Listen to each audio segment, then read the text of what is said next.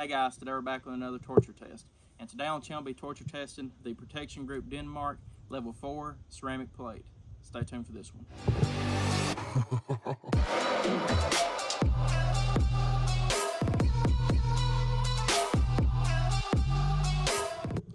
Alright guys, we're back. Once again today we're going to be testing the Protection Group Denmark PGD single level 4 plate. This is a ceramic plate with a coating on the sides of it, so it's pretty much water resistant and drop resistant as well, because you all know that if ceramic is dropped it can damage it, but this is drop resistant, so that is good. It's water resistant, so it will not break down as easy, and it looks to me like it's one of the best protected level 4 ceramic plates on the market.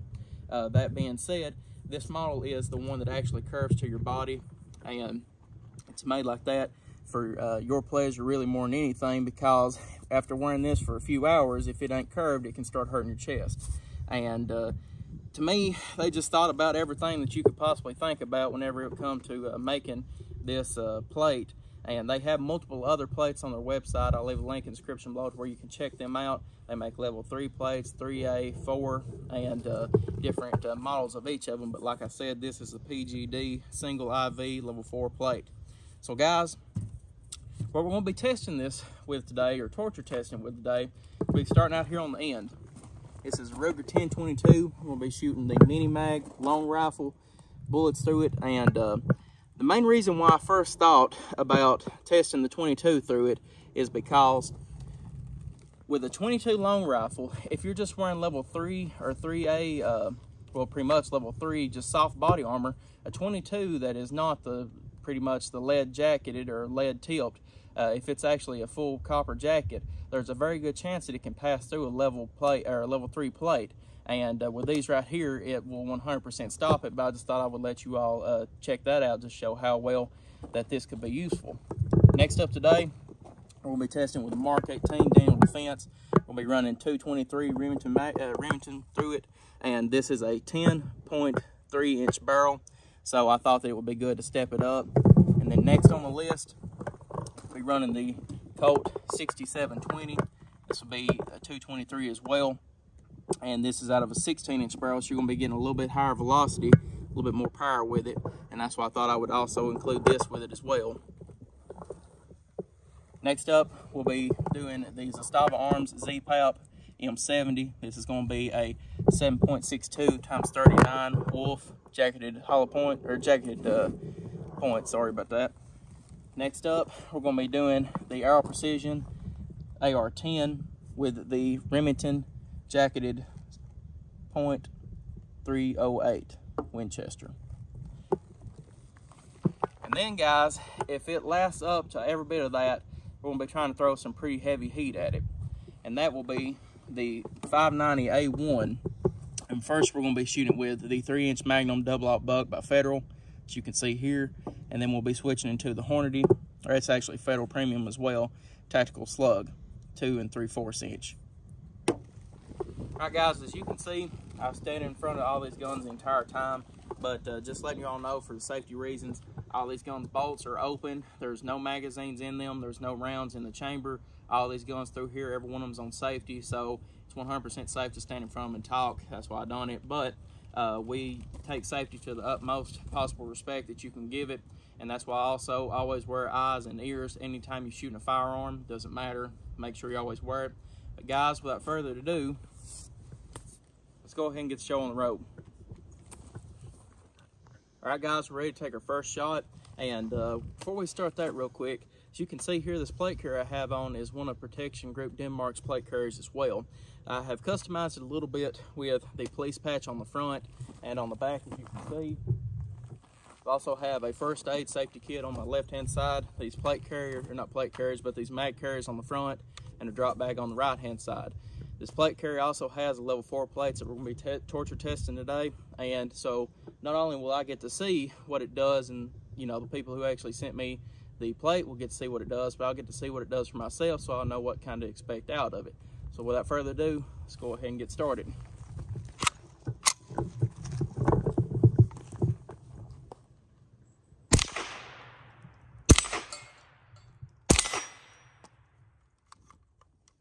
All right, guys, as you can see, the gun is empty.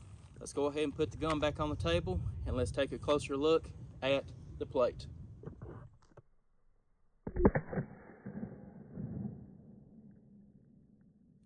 All right, guys, we're back. As you can see here, it just literally pretty much just tore the fabric on the front, and that was it. You have a small indentation, and in the actual slow motion video, you can actually see the bullet come out and hit the ground from where it actually struck. You have here on the back, no bulging, so that's good to know, as you can see here. And this is pretty much what I expected out of the 22. But like I said, a 22 with them rounds in it will be able to puncture soft body armor like level 3 or 3A, either one of them. So it's good to know that level 4 plate, if you get shot with one of them while wearing a level 4 plate, it will stop the bullet. So guys, let's go ahead and jump to the Daniel Defense Mark 18 10.3 inch AR-15 and see what it does. All right, guys, once again, we're back with a Mark 18 10.3 inch barrel. This is going to be shooting 223. So let's check and see what this does.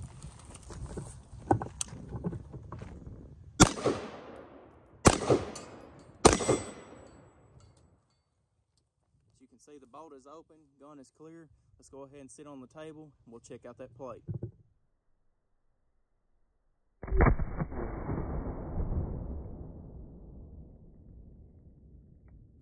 Alright guys, let's check out the plate. So as you can see here, the 223 done a decent amount of damage. You've got a pretty decent sized hole here. You can see some ceramic has actually come out on the table, and in slow motion video you can see that as well. But something I want to let you all know, as you can see, this coating on the outside of it caught the shrapnel, and it actually fell out whenever I first started looking at it. And the important thing about that is that if you get shot with a high-powered bullet such as 223, 7.62, anything like that, and it hits a vest, if it was, say, a steel vest, it could come up in your chest and go through your neck, or, you know, your throat or whatever else.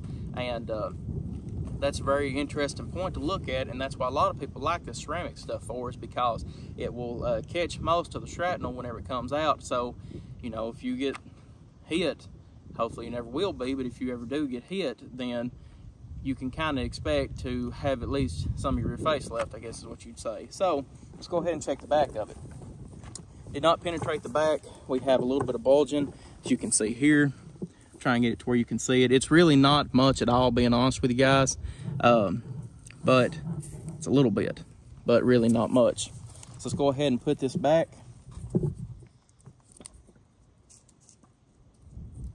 And go ahead and step up to the 16-inch 6720 Colt AR. All right, guys, we're back. Once again, we're going to be shooting with a 16-inch Colt 6720.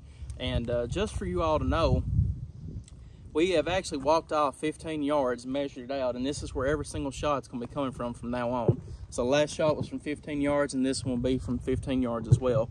So let's go ahead and see what this will do.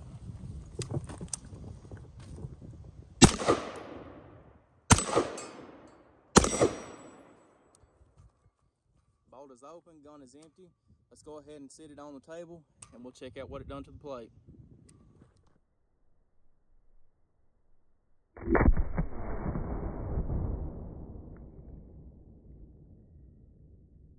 Alright guys,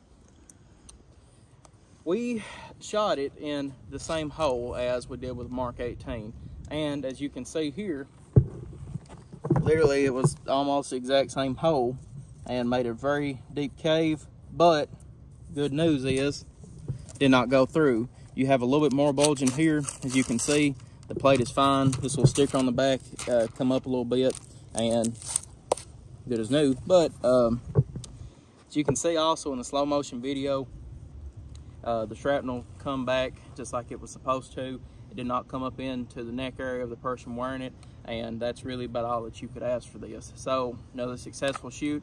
So let's go ahead and go up to the Zastava Arms Z-Palp 7.62 × 39.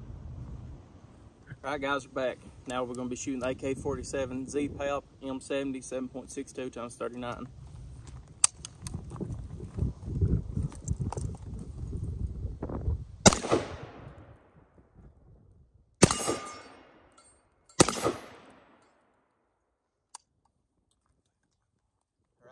Gun is safe.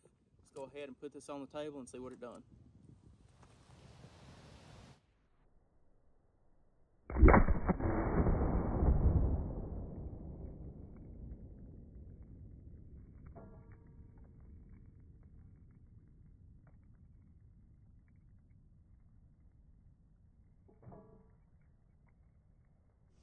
Alright guys, we're back. So you can see from the slow motion video, it tore it up pretty well. Let's go ahead and take a quick look at it. But as you can see here, it did indeed stop the bullet. And it made a huge cavity, don't get me wrong, but it did stop the bullet. As you can see here, we have a lot of deformation in the back. Let's see here if I can get in here to show it pretty well. As you can see, but this last piece here on the back did indeed stop that bullet, and that's very interesting. It blowed it all over the place, so coming from a perspective of, you know, getting shrapnel in your face, you might have got a little bit, but at least it did stop the bullet. I'll go ahead and sit down for a second. So I was aiming about around here, and I guess I pulled or something, so we shot a little bit higher, but either way it goes, it did stop the bullet, and you can see here the shrapnel of the bullet's actually still down in there, the casing. It's very warm. But guys, trying to show right here exactly what it done, but it did stop the actual projectile from the gun. So, very interesting. Let's go ahead and step it up to the 308 and see what happens. All right, guys, now we're back with 308. See what happens.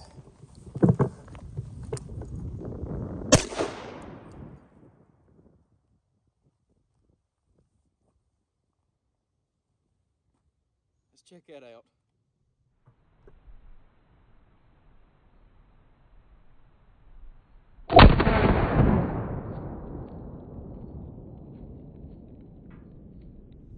Guys, now I'm impressed. At 15 yards, the plate stopped the 308 Winchester. Let's go ahead and check it out.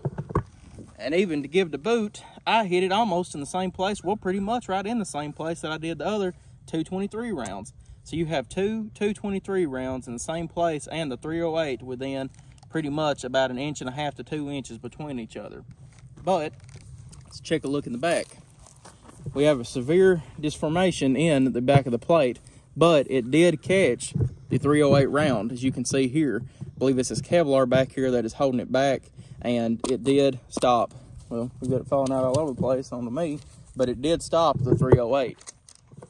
That being said, I mean, that really did blow my mind, being honest with you guys, because if it would have hit up here and it would have stopped it, still would have been very, very interesting. But for me to hit it literally in the same place as the other 223 rounds that I'd already been hit and it still stopped it, that's very, very impressive in my book. So, well, I'm glad to say it, but that means we get to step up to the double-aught buck. Stay tuned for this one. All right, guys, just a quick change in plan. I'm actually first going to shoot it with the slug instead of the double-aught buck. I know it's going to stop the double-aught buck, but I want to just shoot a single projectile at it first before we tear the facing up pretty bad. So let's go ahead and check it out.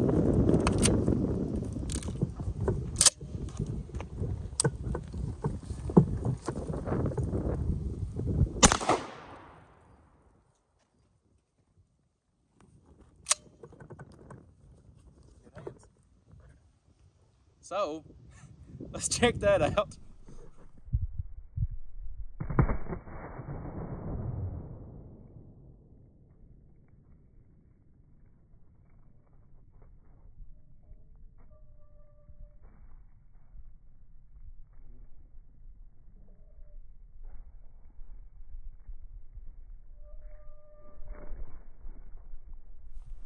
Alright guys, that right there looked pretty rough, but it stopped it. Let's check it out. As you can see here, we hit it a little bit more towards the top. Projectile's still in there. As you can see, it blew a lot of stuff back. Let's see if I can get this tore back a little bit. I believe it's still in there. I can't really tell, but here on the back, it tore the back end a little bit, but it did stop it. This red stuff right here is actually from the swinging plate that was behind it. So it did not protrude through it. It did rip it a tad bit here on the back, but it did stop it. So, as you can see, that's a lot of power you're getting hit with. But at least the projectile did not go into your body. But if you'd been hit with that and use a man, you'd probably be on your back right now. Just saying. But let's go ahead and shoot the double-aught buck at it and see what it does. All right, guys, we're back. Last shot out of the shotgun will be the Federal double-aught buck 3-inch Magnum. This is going to pack a lick into it, so let's go ahead and see what it does.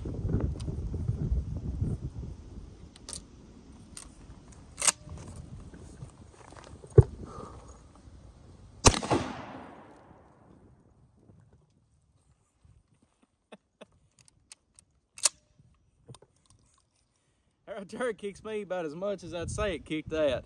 Let's go ahead and check it out.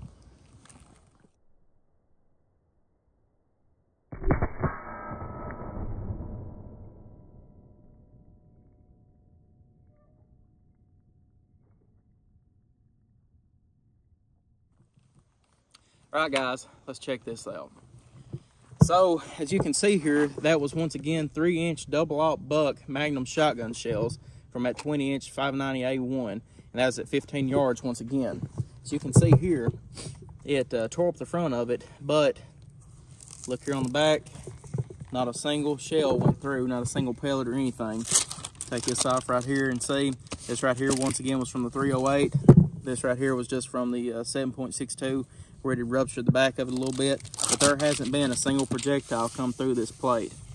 So out of every single thing that we've shot at it, ranging from a 22 to 223s, a 7.62 times 39, 308, slug, and now double-aught buck, there hasn't been a single thing to go through this vest. It looks like it's went through war, but the person behind it would 100% still be alive.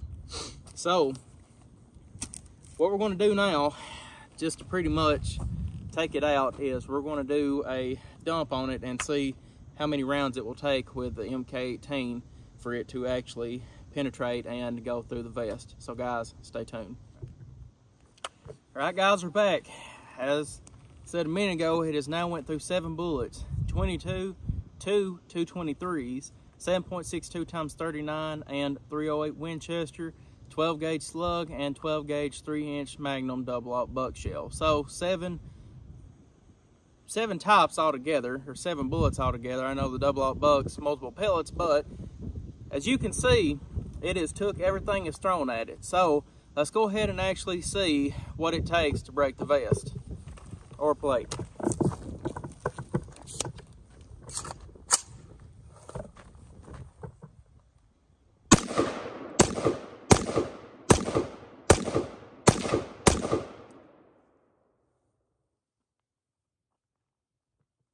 Check that out and see what it done.